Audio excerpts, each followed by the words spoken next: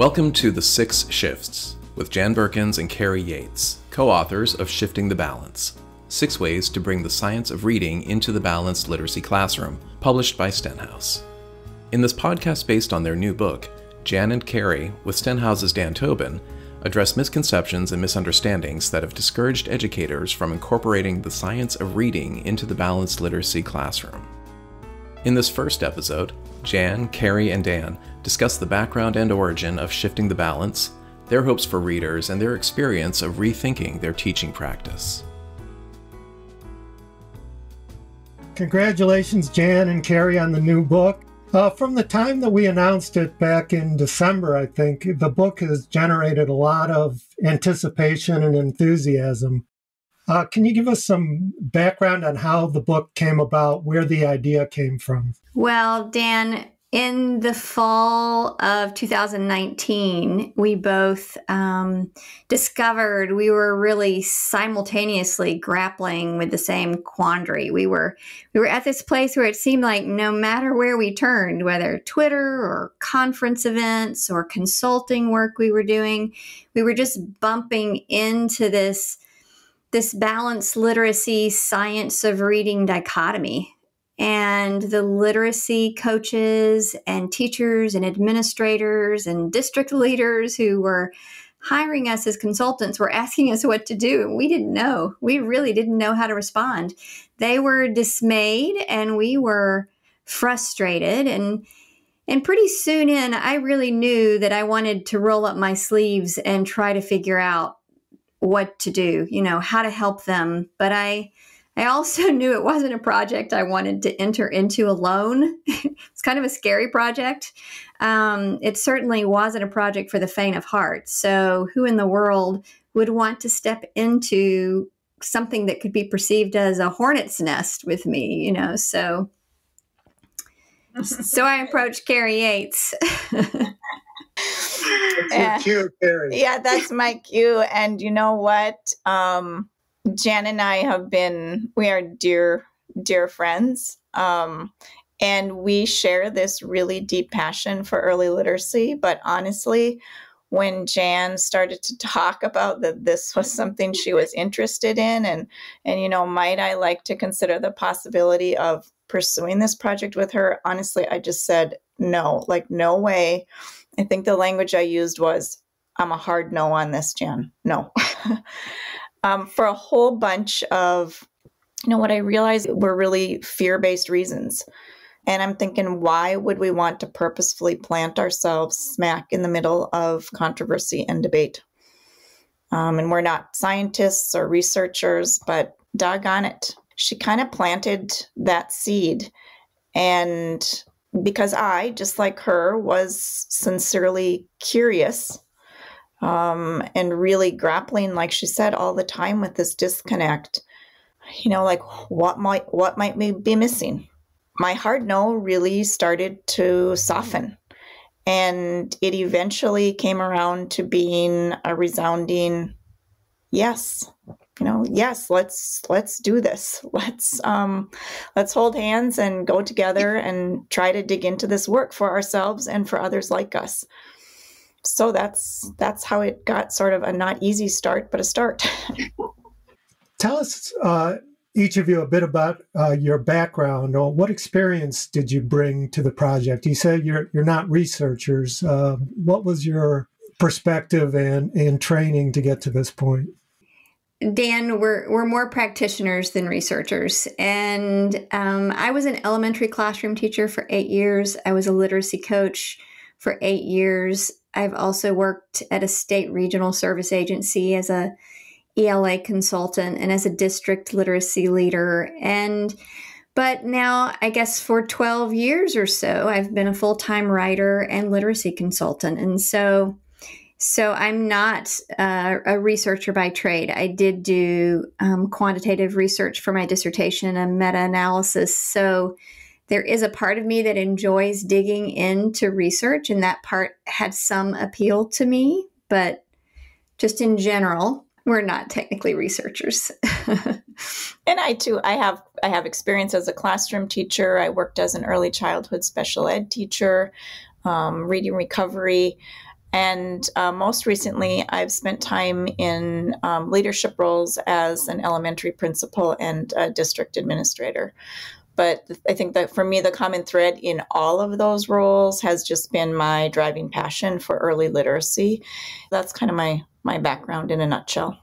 And Dan, what I really appreciate about Kari is that she's constantly, I don't appreciate it in the moment, but after the fact, I appreciate it. She's constantly raising the bar on our work. I think, oh, we're finished with this chapter, or we're finished with this project. And she is relentless about reflecting. And she comes back and she says, we need to look at this again through this lens. And then once I get over being a little frustrated at going back to the drawing board, we take another pass and we do actually make it better. And she's the quintessential learner. I mean, she recreationally watches videos on teaching comprehension or teaching phonics. And so it'll be a Saturday and she'll be like, I just watched the best video about how to teach open and closed syllables. And I'll be like, really? That's what you're doing for fun this Saturday?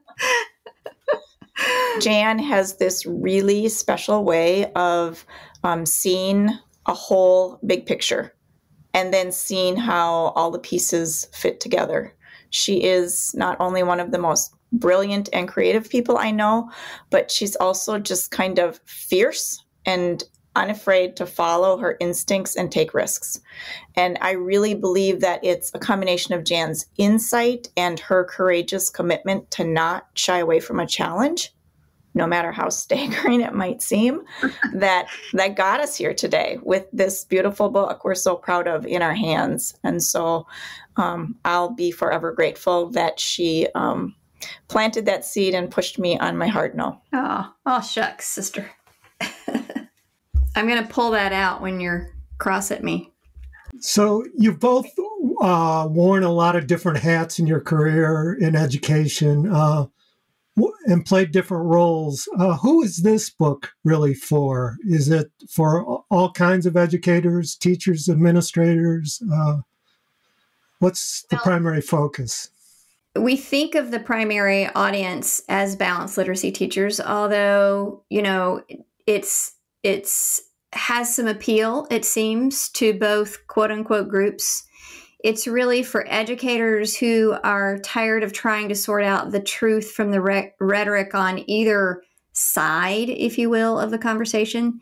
It's for educators who have learned maybe some science, but don't quite know how to translate it into balanced literacy practices. The truth is, Dan, you don't have to choose, or teachers don't have to choose, between intentional instruction in the print system and meaningful, engaging reading instruction. There are many misunderstandings and confusions that we believe every elementary educator will benefit from getting cleared up. So it's a broad audience, we hope. And I think it's also for anyone who wants to support thinking about what the current conversation means for their specific school or district. So Sure. If you're a building or district leader and you want to support a large-scale shift, this book, we think, can really be a lever for opening hearts and minds. This book is intentionally written in such a way that it really can itself become sort of a roadmap for any teacher, school, or district leader in assessing where are you right now and what next steps might you consider as you do the hard work, ongoing work of aligning research and practice. And Dan, we should mention that Kari's in Minnesota and I'm in Athens, Georgia. And so we have a lot of fun with words like lever and lever and pajama and pajama and all those regional dialectical differences in the way we pronounce words. So I managed to straighten her out most of the time. Yeah. Jan's editing you again there, Kari. I think so. I know from talking to you both that writing this book was an emotional experience for you. It takes courage to rethink practices and you hold dear, and especially to do it publicly. I think that's why. Can you do that? But I think that's part of the power of the book. that you take us on a journey from Kari's hard no to her yes. You went through a lot. Can you talk about that a bit? It's true. This wasn't purely academic or technical work, although it certainly was that, but it was also very emotionally taxing, not to mention that it was written during a global pandemic. But it called on us to reevaluate long-held beliefs and practices. And as humans, our brains just aren't wired to do that. We're not wired to spot our own misunderstandings and biases. We're wired to do just the opposite. So there was some vulnerability here. Yeah. And I think we recognized that right from the beginning. I mean, it's certainly part of my hard no. And so, one of the things we did to sort of, I guess, in a way, take care of ourselves is we actually wrote out some reminders to ourselves that we would use along the way when we needed to kind of help each other work through that vulnerability we knew that we were likely to experience kind of again and again. And those reminders have been really helpful to us. And so we actually decided to share them in the book. And if you would allow us, we're thinking we might actually like to share them right now, just to give people a flavor for how we supported ourselves. And these come from page 7 of the book. You okay with that? Can we read them to you, Dan? Go for it. Okay. So we commit to being kind to ourselves, making peace with the unavoidable reality that there are things we have missed, misunderstood, and misinterpreted. We commit to honestly appraising our current practices with an open heart and an open mind. We commit to recognizing and reflecting on our own triggers and biases. I don't know. That one makes me, there were some triggers. There really were. All right. We commit to actively working to lower our defenses so we can raise our awareness. And we commit to reconsidering, reprioritizing, or simply letting go of less helpful practices to make space for some that are more effective. And finally, we commit to taking action rather than giving in to the paralysis of self-doubt or overwhelm. So there it is. Those are kind of the promises we make to ourselves to move through this work. I feel like I should be sworn into the club and make some commitments myself. That's it's kind of a kumbaya moment, isn't it, Dan? It is. We realized as we were working through this, and these are sort of, they apply to any sort of a polarized conversation. And so we found them useful in other ways in our lives as well. Well, we have a lot of polarized conversations going on around us. We do. And speaking of that, you use the term bridge a lot in the book. What does that metaphor of a bridge mean in shifting the balance? What is it you're bridging? Well, Dan, we want the book to serve as a bridge, and really between the two groups that see themselves as separate right now, because we saw a lot of commonality, a lot of places where we are aligned already in ideas. And so we want to help people move from polarization to practicality. We're not interested in any reading wars or debates. We're not here either to talk anyone into anything. Mm-hmm. Yeah, I mean, I think really what we're trying to do is just offer an invitation to open-heartedly embrace the opportunity. We want to help shift from misunderstanding to movement, from confusion to clarity, and ultimately move from argument to action. Like, what can we do for kids here? Well, thank you very much for joining us. I look forward to continuing the conversation as we talk about each of the 6 shifts. Thanks, Dan. We really appreciate you. Yeah, thank you sincerely. We're so grateful for this opportunity, Dan.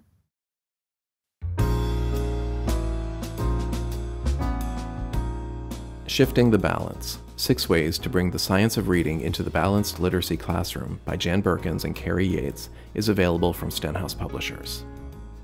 Follow Jan Burkins online at Dr. Jan Burkins and www.drjanburkins.com. Follow Kari Yates at Kari_Yates. And be sure to check out www.the6shifts.com. We hope you enjoyed listening to The 6 Shifts with Jan Burkins and Kari Yates. Future episodes will look more closely at each shift. We'd love to hear your feedback. Get in touch with us at marketing@stenhouse.com. And please share this with your colleagues who you think would enjoy it too. Thanks for listening.